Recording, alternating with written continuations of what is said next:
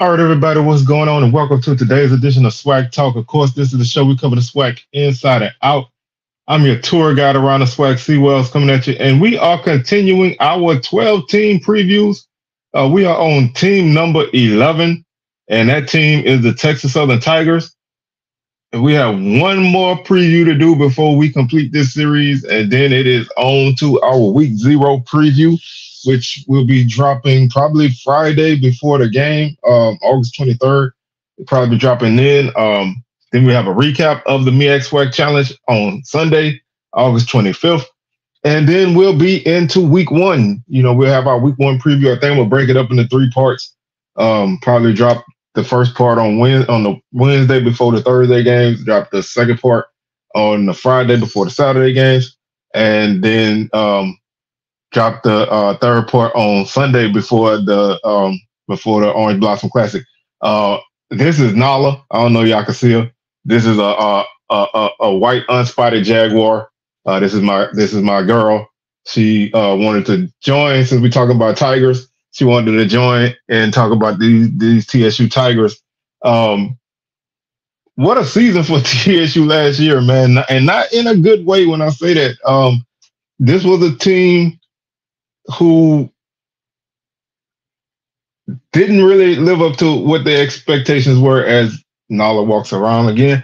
But before we get into that, man, let's go ahead and make sure y'all hit those socials. Facebook is SWAC Talk, Instagram SWAC Talk, Twitter SWAC Talk 76. Like the video, share it, comment, and don't forget to subscribe, man. Thank you to everybody who has subscribed during this series. I appreciate that, and I hope you guys stick around for the actual season, because like I said, we're going to be doing weekly previews and recaps, and we also are going to be having our HBCU top 10 that we're going to do. We're also probably going to have a separate top 10 through SWAC Smoke, so there's a lot going on. Y'all make sure y'all check it out. And of course, SWAC Smoke live on Thursday, 6 p.m. Central, 7 p.m. Eastern. That's everything we have right now. And of course, there's always other things dropping out of the blue. So if you do subscribe, hit that notification bell to be alerted to everything that drops. Or if you're curious, just mainly hit the Twitter, SWAC Talk 76. That's where a lot of my stuff is. So y'all make sure y'all hit that and keep going like that. So like I said, let's talk TSU football. This team had a disappointing season, to say the least. Came into the season with a lot of expectations. This was a team that a lot of people felt could win the West Division early, in the preseason, summertime, and all of that. TSU was a hot name to win the West. They were a serious dark horse to a lot of people. And it was not without, it was not for a good, it was not unfounded. This was a team who had built up over the previous seasons, had took their lumps and had been a more experienced team, probably one of the most experienced teams that TSU had in a long time, and a lot of talent. Just could not, everything just kind of, after the first game, Andrew Body would not play again at TSU, and Jace Wilson would step in and do an admirable job winning the SWAC Newcomer of the Year. Ladarius Owens would become the best back in the league, and their defense led by Jacob Williams was solid. They just had issues with depth and not being able to close out games. They had quite a few games that they were either leading or could have taken the lead late and just, let the games get away from them. They did have a few games where, they scored a few points. They put 44 up on Alcorn. They hit Kirby for 34 in a loss. They also scored 34 against Bethune-Cookman, and 34 against Pine Bluff in an inexplicable loss. This team ultimately will finish 3-8 and 2-5 overall. 2-5 in conference, 2-6 in conference, 3-8 overall.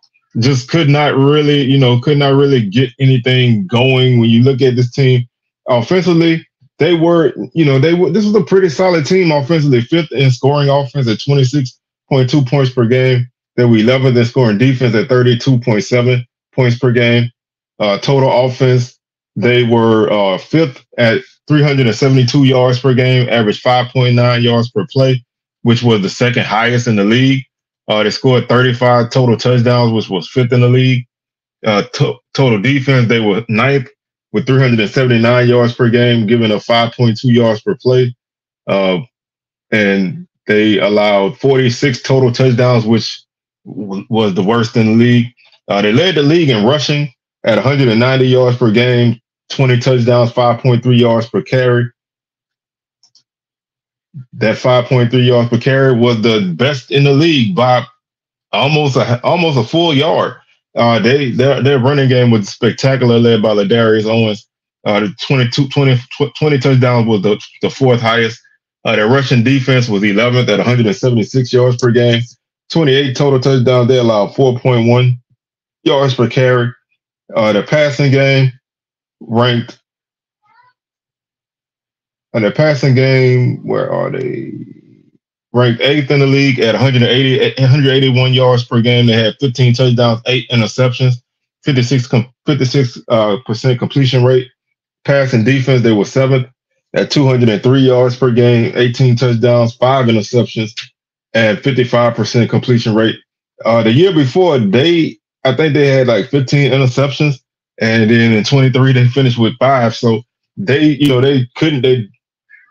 turnovers, they weren't able to force as many turnovers as they did in previous year, and that kind of hurt them a little bit. And like I said, depth was probably the biggest thing for this team. Depth and just not being able to close out games. When you look at their return game, they finished third in kickoff returns, averaging 20.3 yards per return. Punt returns, they also were third at 13.3 yards per return. So very solid return units.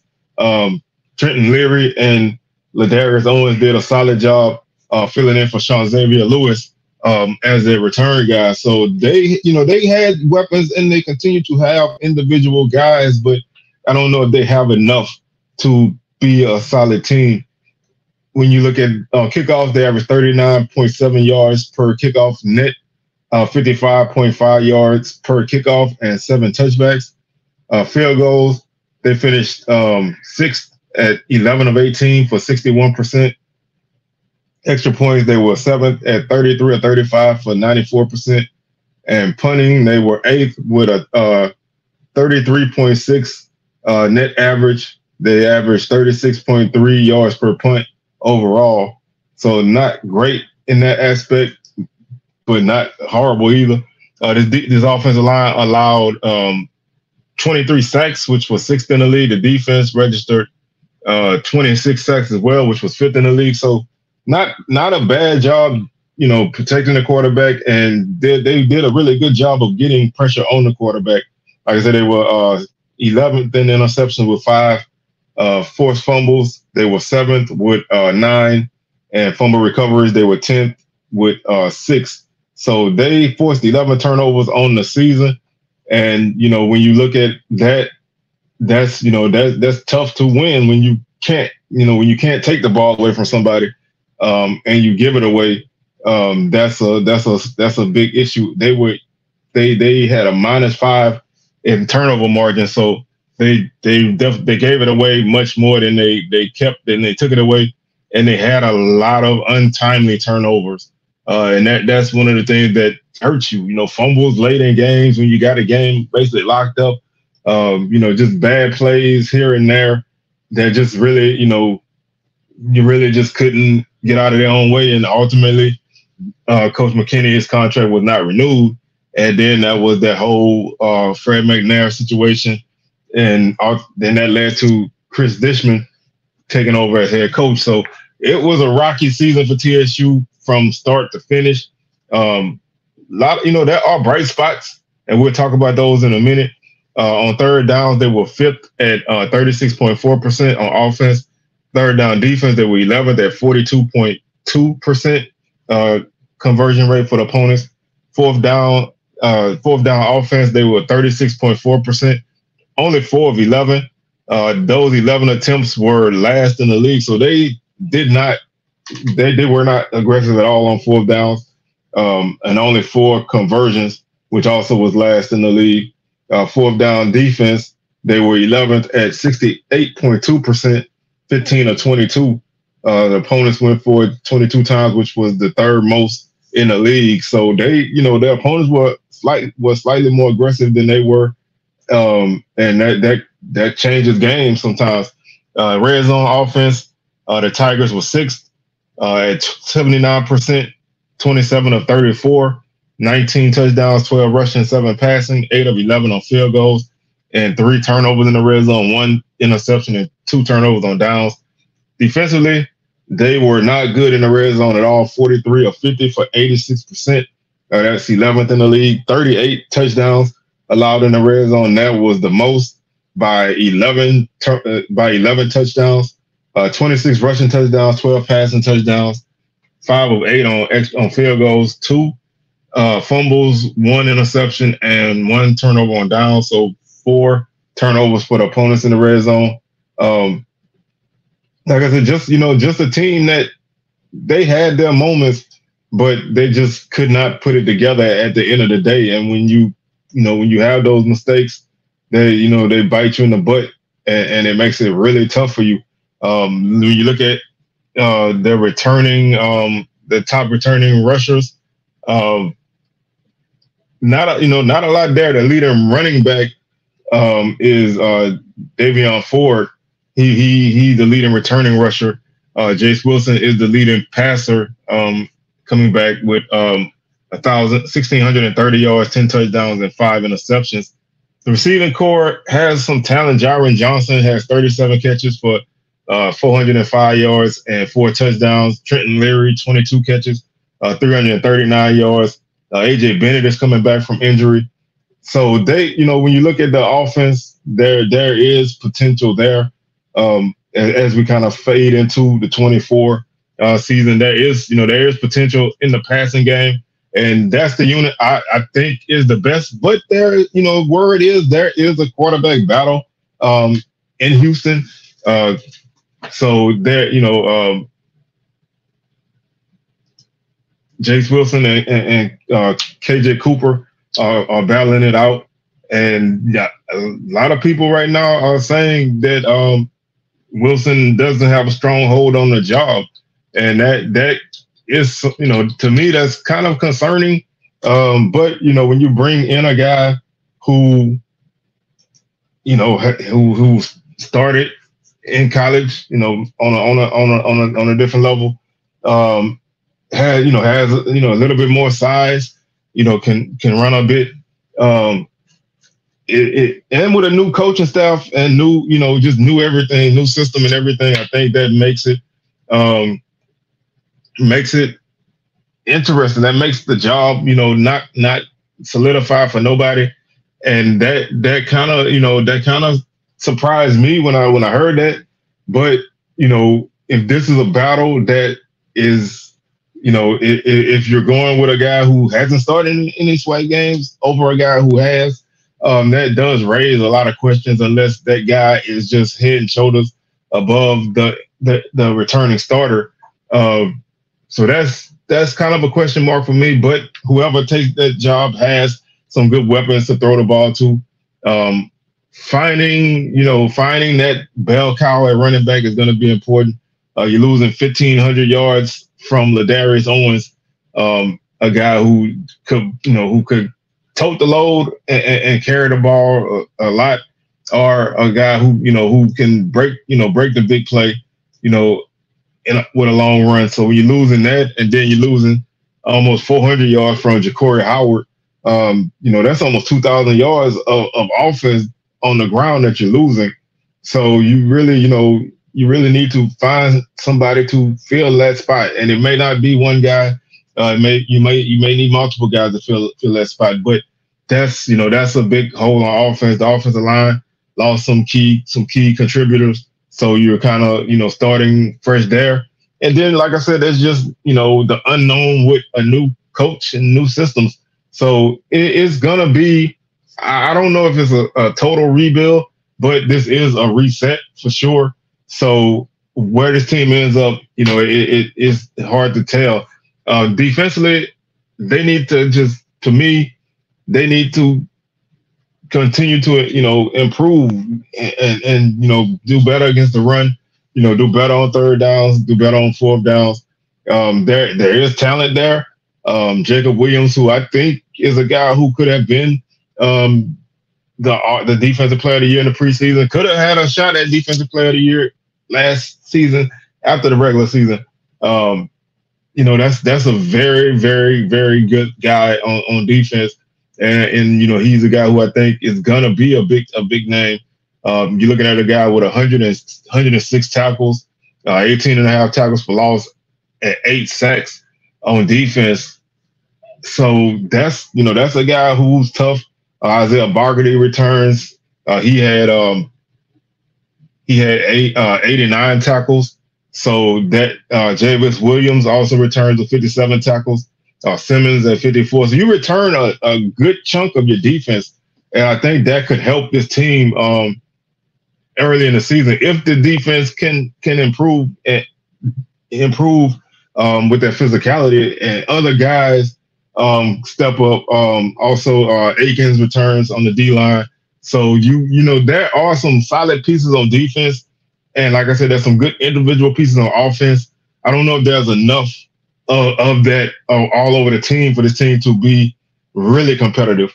The West Division is wide open, so everybody has questions. This could be a situation where a team can find a way to steal a game or two and find themselves in a good spot. I'm not comfortable with that right now, but I think it's always possible in this division. To me, the key thing for this team is depth on both sides of the ball, but especially defense. Can you rotate enough quality guys on your D line to keep them fresh late in games? Can you have guys who can fill in for Bargady and Williams that can give them a break from time to time so they're not really gassed going into the fourth quarter? Can your O-line rotate guys to keep defenses off of you late in games? Can you be able to extend the lead late in the game? Can you be able to run out the clock late in the game? You have to be able to start to play mistake-free ball at those parts of the season. And that's to me, that's probably one of the biggest questions with this team is just the overall depth of this team. The special teams are solid. Christian Avalar returns as the punter.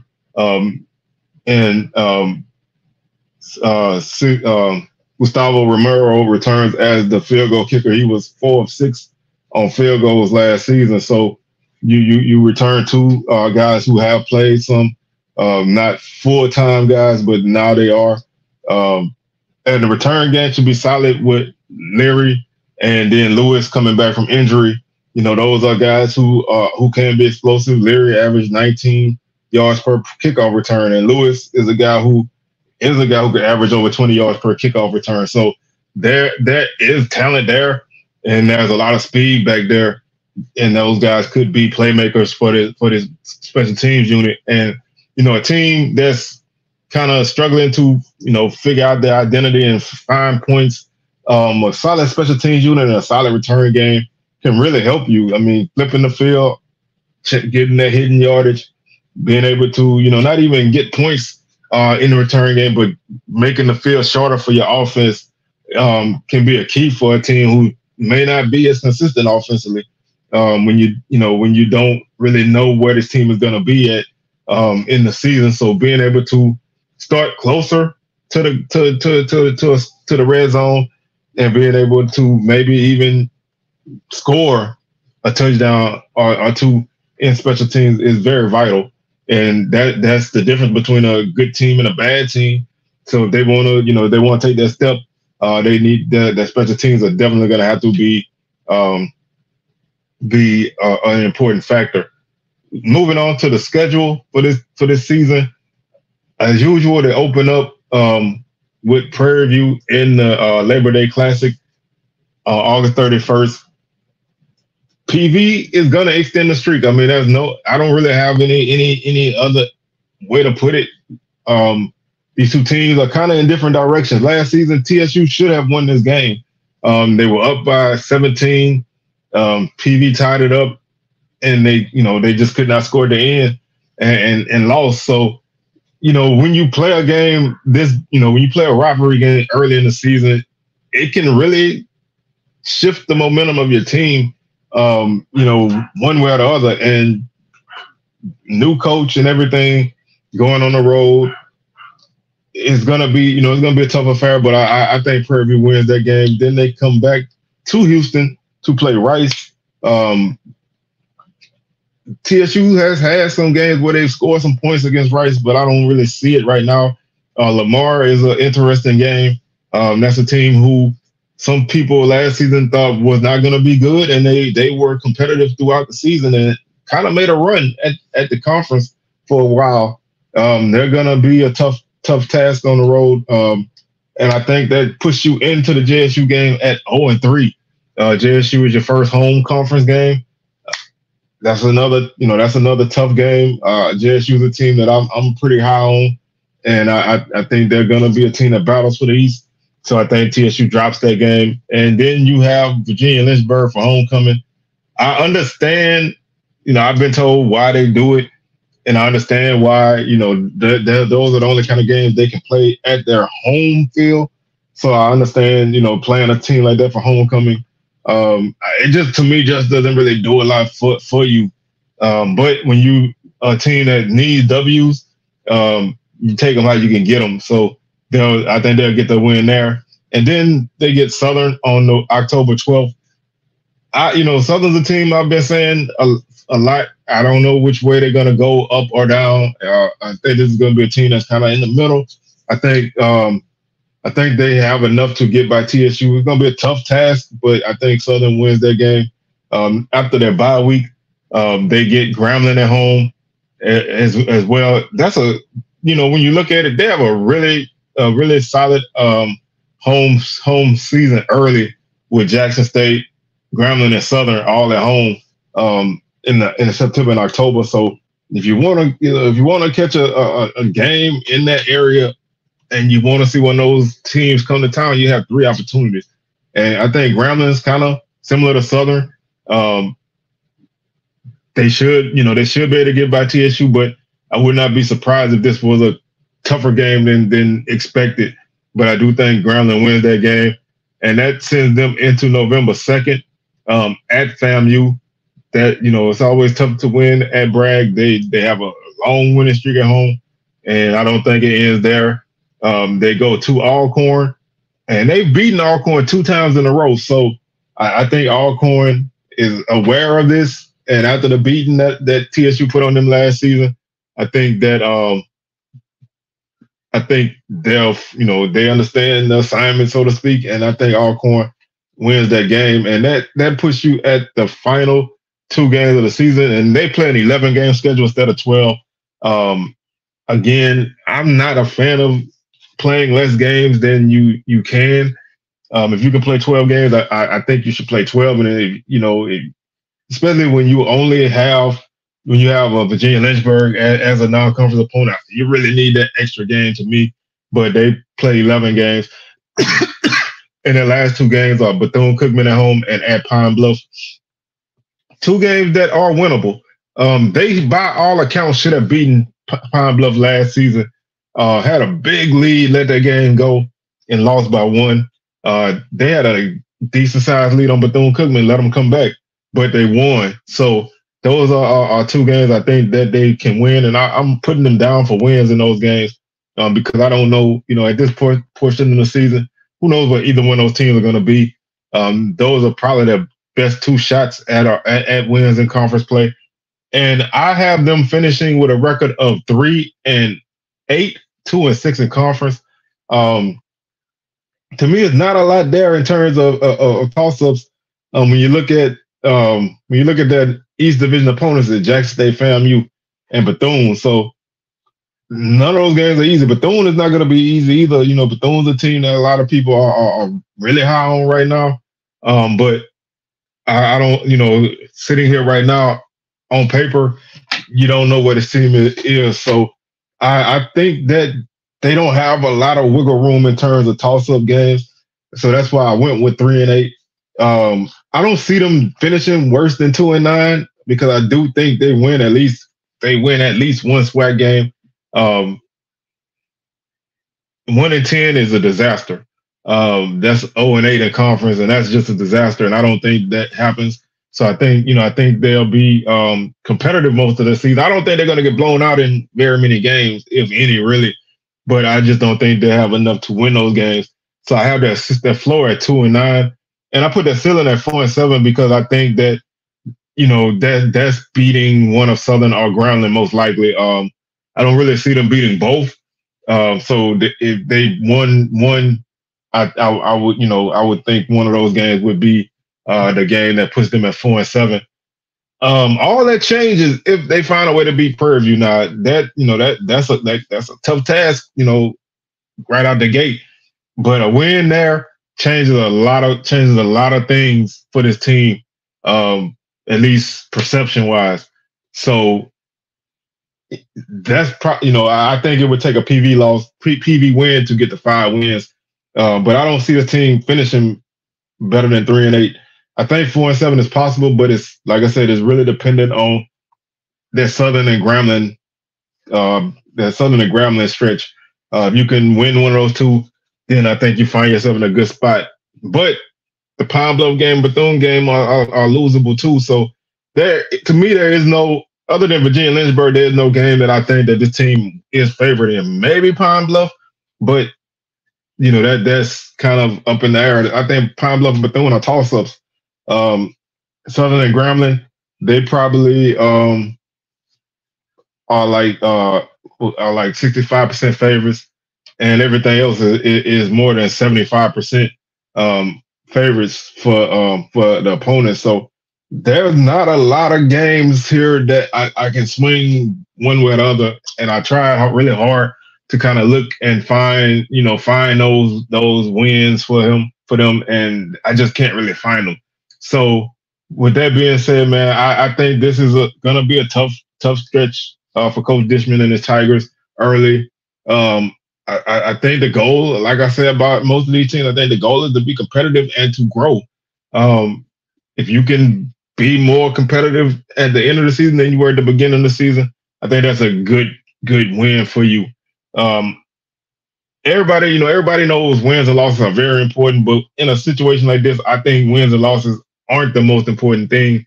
When you have teams that are basically starting over, you have to be building your culture and building your program. So if this team is a fighter all year, I think that's a great thing. And those kind of teams that scratch and fight and claw are the kind of teams that are still a game from somebody if they're not prepared. So that's, to me, is the goal for this team, is to just play spoiler and just be in it and see where you finish. Because to me, on paper, there's not a lot there early to kind of shake a stick at. So with that being said, man, I'm your tour guide around the SWAC C-Wells, signing out. Don't forget SWAC Smoke live on Thursday, 6 p.m. Central, 7 p.m. Eastern. Our Pine Bluff preview drops on Wednesday. And that'll do it for us, man. I'm going to catch y'all on the rebound. Peace.